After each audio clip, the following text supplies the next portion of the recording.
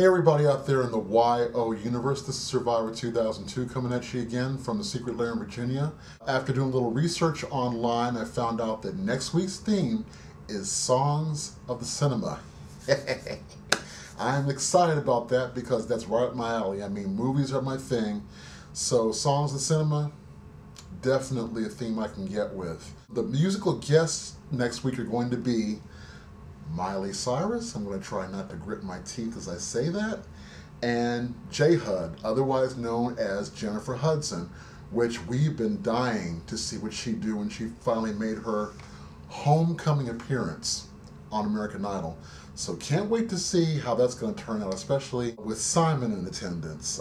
This should be priceless television. The guest mentor, because it is Songs of the Cinema, is going to be Quentin Tarantino. And that should make things pretty interesting, especially for the top 7. And I can't wait to see what songs they're going to pick out, or what songs he might sort of steer them towards. Because as you know, watching his movies Kill Bill, Reservoir Dogs, Pulp Fiction, he has very eclectic soundtracks. Good pick for a mentor, even though he's not what you would call a musical artist. He has a very keen sense of music, especially the way it fits into movies. So, as usual, I did my unscientific research and paired some singers up with some songs I hope that they would think about doing. That's if they can get the clearance for them and if they're so inclined to go that way. So, let's get into the list. For Danny Gokey, Danny is in real serious need of an image makeover. I mean, the whole thing of being Christian and stuff is wonderful, and he's such a nice guy and puts out this aura of positivity. Some people are not buying it, especially since he's keeping this whole thing on like an even keel, which I guess for him is okay, but you do need to shake up that image every so often. Look at Adam. Adam has wowed us every week, and people are really tuning in to see what he's going to be doing. And Danny, I think, needs to get himself a piece of that. So the song I picked out for him was the main theme from the 1980s classic, The Lost Boys, called Cry Little Sister, originally written and performed by Gerard McMann. Now, anybody who's heard this knows it's a goth classic. It's one of the creepiest but most listenable songs I've ever heard from a horror film, especially a vampire-themed film.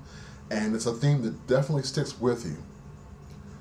So I think that if he were to pick this one and to pick out an appropriate outfit to perform it, people wouldn't know what to do with themselves, to be like, that's Danny performing? Wow.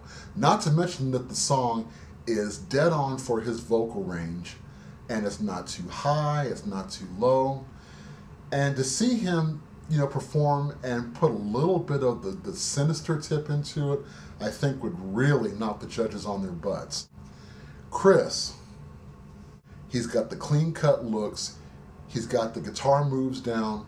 There is only one song for Kris, as far as I'm concerned, that would be perfect, and that's Kenny Loggins' Footloose.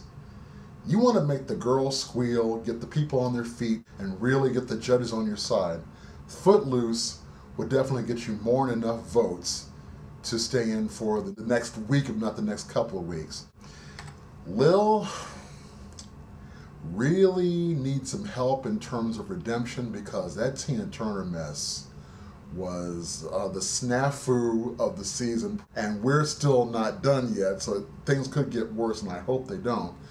But Lil needs to pick something that will make her memorable, that people can still kind of identify with, and that will minimize her risk of imitating anybody to the point of getting booted out of the competition. So for her, I selected Dionne Warwick's classic theme from Valley of the Dolls. Yes, it's got a high cheese factor, it's got a high WTF factor, because a lot of people who were born way after that movie came out were going to be going, what song is this? But people in my age range who remember that song and can identify with that and with the movie are going to really vote for you in droves, Lil, if you could pick that one. Anoop.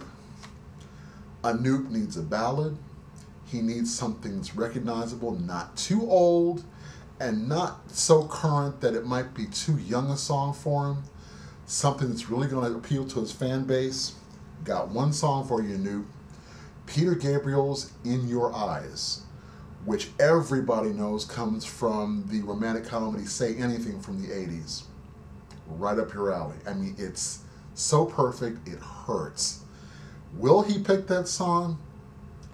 I would venture a guess right now, and I guess it's safe to say the answer to that is no. But if he picks something similar to that, I don't think he can lose in terms of staying in.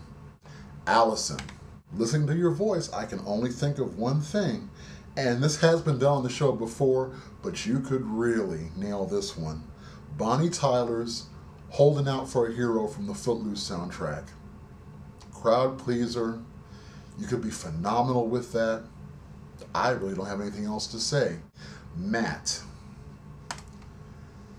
Difficult to know what he would pick that would avoid the cheese factor, that would help him keep his personality intact, and would bring something a little more to his performance than we've seen with all the Justin Timberlake-y stuff.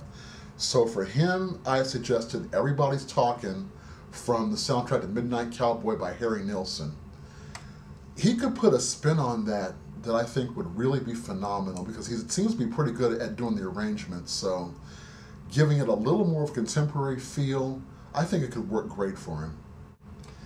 Last but not least, our Adam, who could do anything he damn well pleases and just be good. I mean, I don't want to say that he's already won this thing, but he could do the Barney theme right now and still get standing ovations, but here's hoping he doesn't go that way. For Adam, I picked out Aerosmith's Don't Want to Miss a Thing from the soundtrack to the movie Armageddon. I know we've heard this song a billion, trillion, gazillion times before, but he has a way of taking a song, remember, play that funky music, that has a really high Velveeta factor, and doing something with it that you just don't expect. And Don't Want to Miss a Thing has been done at every freaking karaoke bar and dive and hole in the wall. But I somehow think that Adam will take that song and do something miraculous to it that will make it fresh, make it more accessible, make it almost like it's brand new. I just have that much confidence in him, so I think Don't Want to Miss a Thing would really help him out there. Not that he needs the help. And that's it for our top 7 as far as the Fantasy Song Camp goes. I am really looking forward to this week, and I know y'all are too, and as far as who's going this week, there is no telling. For those of you that celebrate Easter, have a happy one, and for those of you that don't, have a great weekend. And I will talk to y'all soon. Take care.